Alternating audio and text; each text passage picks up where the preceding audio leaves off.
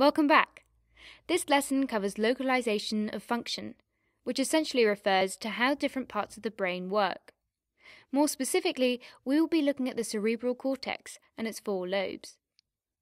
So we will be defining the structure and function of the frontal lobe, occipital lobe, parietal lobe, and temporal lobe. Let's get started.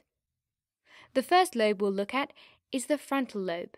As you can probably tell by its name, this lobe is located at the front of the brain and is split into the left and right hemispheres. It stretches all the way back to the central sulcus, which is a narrow fold in the middle of the brain. There are 3 main parts of the frontal lobe that you need to know. The first is the prefrontal cortex, which is at the front of the frontal lobe. The prefrontal cortex is responsible for executive functions. These are things we do that help us achieve a particular goal.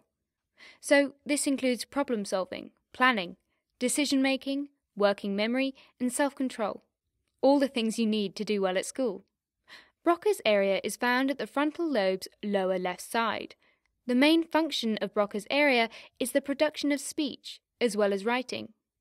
The role of Broca's area becomes especially clear in people who have damage to this region of their brains.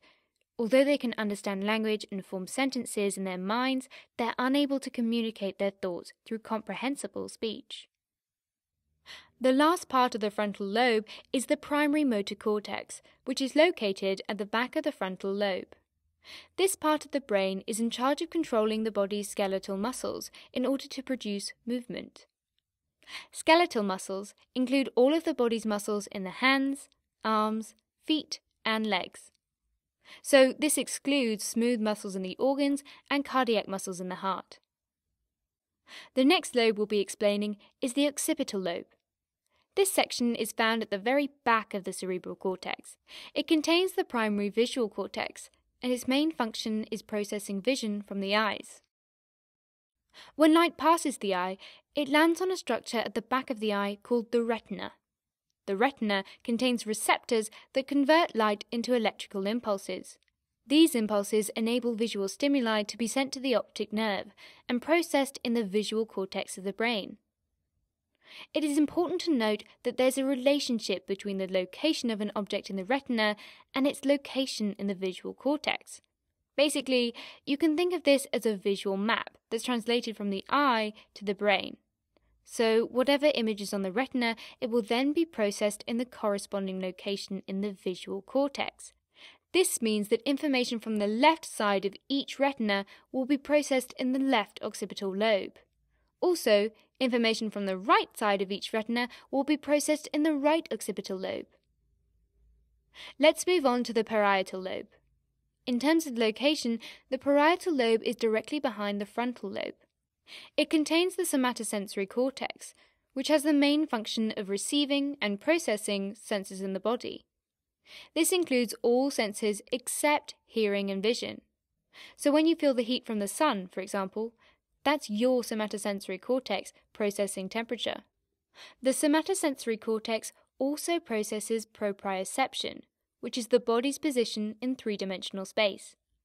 Also, the somatosensory cortex on the left hemisphere processes sensation on the right side of the body, while the somatosensory cortex on the right hemisphere processes the body's left side.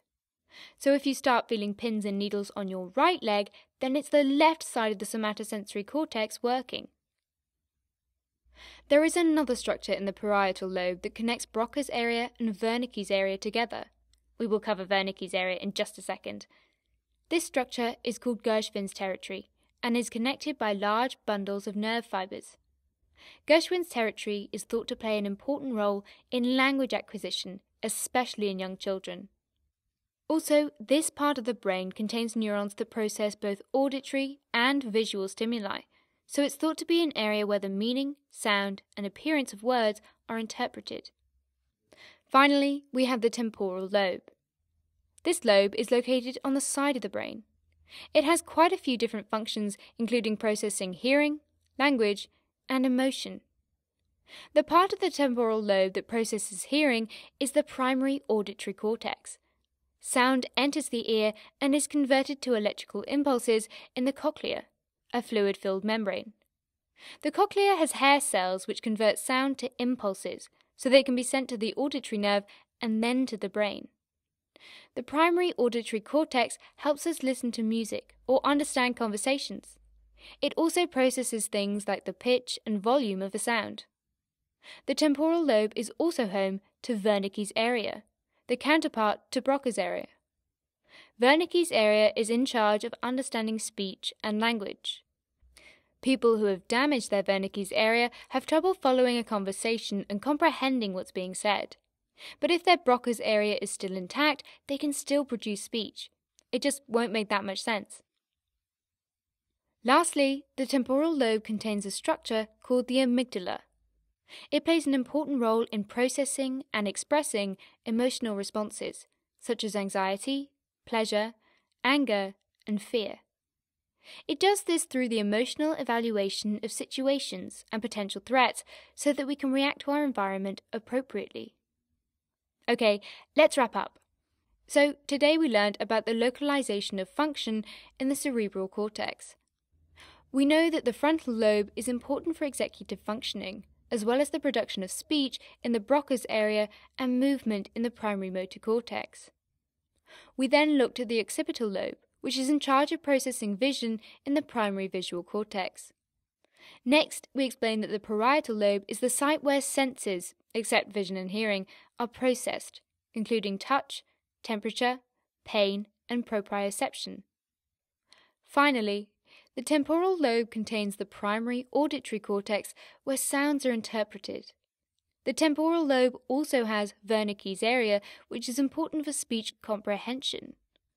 There's an additional structure, called Gershwin's territory, that connects both Broca's and Wernicke's area together, which is important for both word processing and language acquisition. See you next time.